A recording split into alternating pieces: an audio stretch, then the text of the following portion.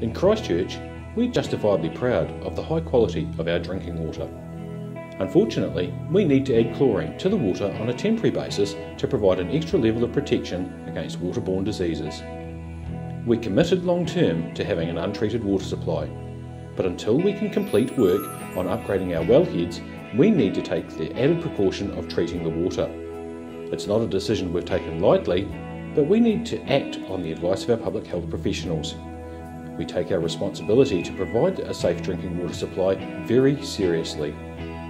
Chlorine is safely added to water supplies all around the world. Initially, you might notice a slight smell or taste of chlorine in your water, but that should become less noticeable over time. If you're concerned about the taste, put your drinking water in a jug in the fridge. The chlorine taste will go away naturally over a few hours.